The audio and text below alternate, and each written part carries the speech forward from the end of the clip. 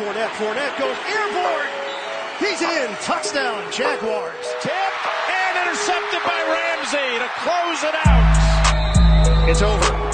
The Jacksonville Jaguars have pulled off the upset of the playoffs.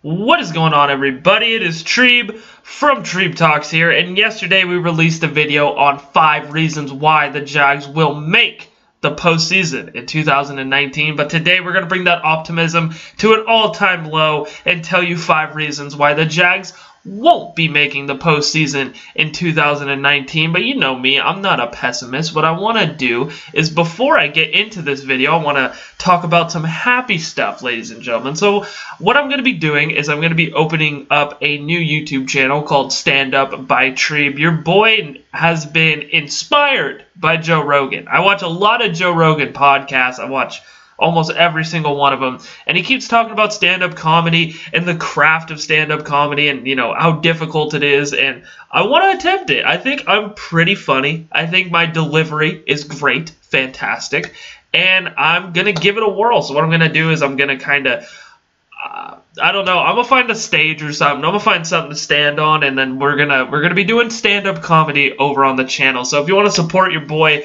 that channel should be up in a couple of days. Once it is up, I will post a link so you guys can subscribe. So if that is something you're interested in, by all means, let me know in the comment section down below. But first and foremost, we got to get this video out of the way, ladies and gentlemen. This is 5 reasons why the Jaguars will not be making the postseason in 2019.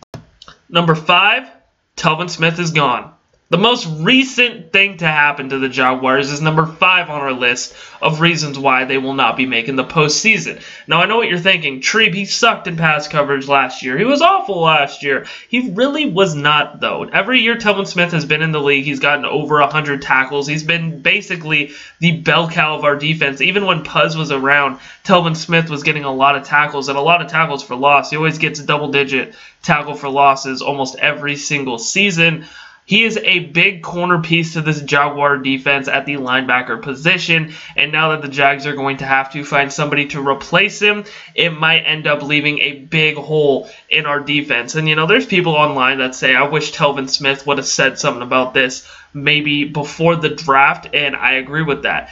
If Telvin would have told us before the draft, maybe we would have drafted a linebacker earlier, you know what I mean? But we did not do that. We drafted Quincy Williams in the 3rd round, but, you know, that was kind of a potential pick. We kind of, I think, wanted to bring him along to be able to kind of find his own and, you know, master his craft. Probably not start right away, but now he's in a situation where he might have to, and he might have to step up, and hopefully this guy is not a bust, and hopefully he can perform and play really, really well, because Telvin Smith is a consistent player on this defense, and if he is gone, I mean, when he is gone, because he definitely is gone, the Jags are going to have somebody else step up on defense, and with that hole being there and the hole at safety as well that could be exposed, we might be in for a long season in 2019. Number 4, if the old Nick Foles shows up. If the Nick Foles that played for the Kansas City Chiefs shows up, or the Nick Foles that plays for the Rams shows up, we are in deep, deep shit, ladies and gentlemen, unless Gardner Minshew is actually going to be as good at the NFL level as he was in college, which I think he has the potential to do, but that's going to be crazy if we ask him to just step in as a 6th-round draft pick right away. That would be silly, and it would also hurt because we paid Nick Foles all this money. So obviously the front office has confidence in Nick Foles, but if he does go back to his old ways from St. Louis and Kansas City, this is again going to be a very long year for my favorite team, your favorite team, and your mom's favorite team, the Jacksonville Jaguars, because we have had to deal with bad quarterback play for like the last decade. So I mean, like, it's not even just Blake Bortles. You know, it would just prove to us that we are cursed. You know, our whole team is cursed, and Nick Foles is another piece of that puzzle of showing how our quarterback position is usually cursed. But hopefully this Nick Foles that shows up is playoff Philadelphia Eagles Nick Foles, because we desperately need it. We need the leadership, we need the ability, and hopefully that good Nick Foles shows up. But if it's bad Nick Foles, we are definitely a long shot for making the playoffs in 2019. Number 3, guys don't get paid.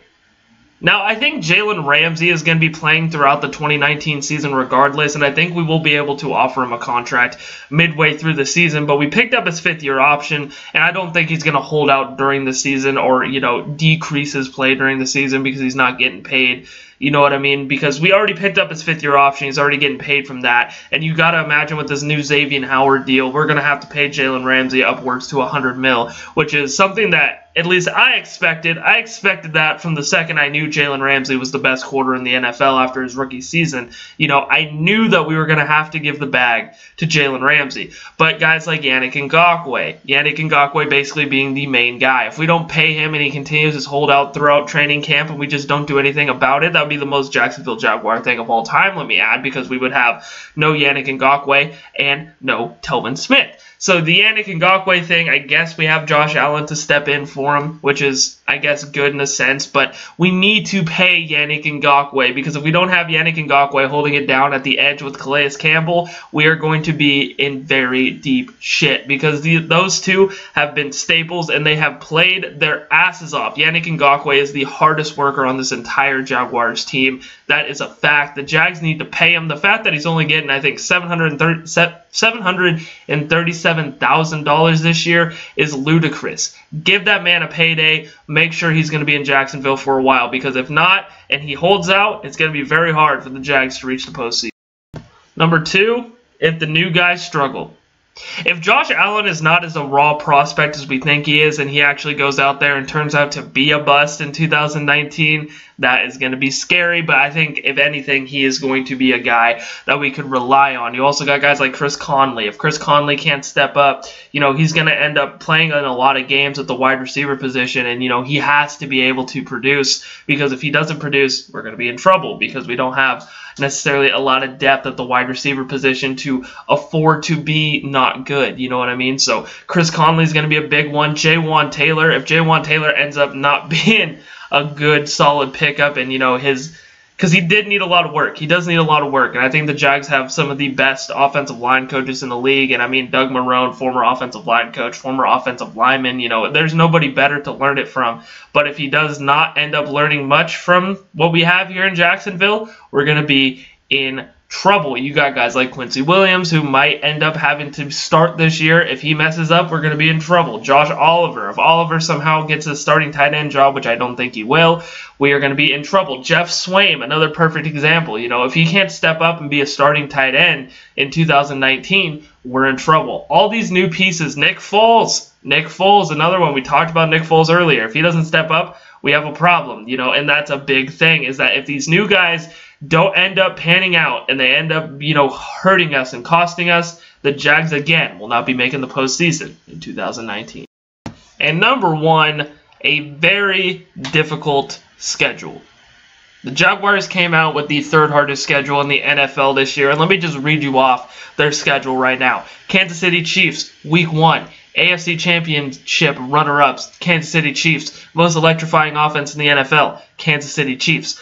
Quarterback rating MVP, fucking Kansas City Chiefs. Patrick Mahomes, 50 touchdowns, quarterback of the Kansas City Chiefs. We got Houston and Tennessee, 2 divisional rivals, Week 2 and 3. That's going to be difficult. Then we play Denver, which, that's just kind of a relief. We might be able to win that game. Then we play Carolina. And, that's scary. New Orleans after Carolina, Cincinnati, the Jets, who are kind of scary, might not be too bad. Houston, Indianapolis, Tennessee. 3 division rivals back to back to back. That hurts, and we got to win those games. We have to win those games. Tampa Bay, it seems like a new revamped Tampa Bay squad. This one might be difficult. The Chargers, the Raiders, the Falcons, and the Colts. All those games are very, very difficult, and the placement of those games are not going to be doing us any favors at all either. To start the season, we have 2 division rival games off the bat, starting off with Kansas City, and then 2 division rivals off the bat. And then we face 3 divisional rivals back to back to back, including one Thursday night game against the Tennessee Titans. The best of the best. Jaguars always play well in that game, don't they?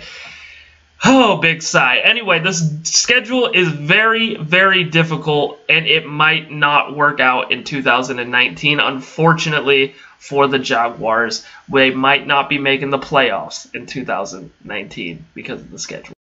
And that was me giving you 5 reasons why the Jags will not be making the playoffs in 2019. What do you guys think? Leave your comments down below. Don't forget, you can check links down below as well. You can like me on Facebook at Treeb Talks. Follow me on Twitter at Treeb Talks. Follow me on Instagram at Trey Vaughn Pixley. Also, if you haven't yet, hit that subscribe button. Click the bell icon to get notified every single time I drop a new video. I drop new content on this channel 6 days a week. Ain't nobody outworking me. Them are just straight facts. Thank you guys so much for watching this video, and as always, you guys have a great day.